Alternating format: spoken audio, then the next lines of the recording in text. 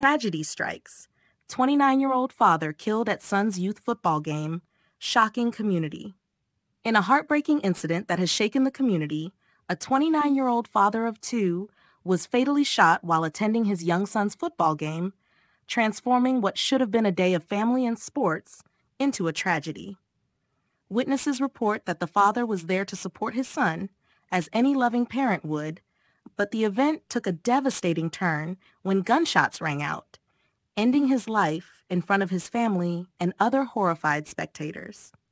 This senseless act has left the community grieving, struggling to make sense of the violence that erupted in what should have been a safe, family-friendly environment. The victim, a young father devoted to his children, had reportedly been a dedicated figure in his son's life, always present at his games, cheering him on from the sidelines.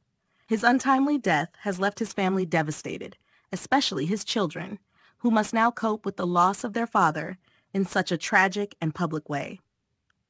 As the community rallies around them, calls for justice and peace have intensified, with neighbors and friends expressing both sorrow and anger at the violent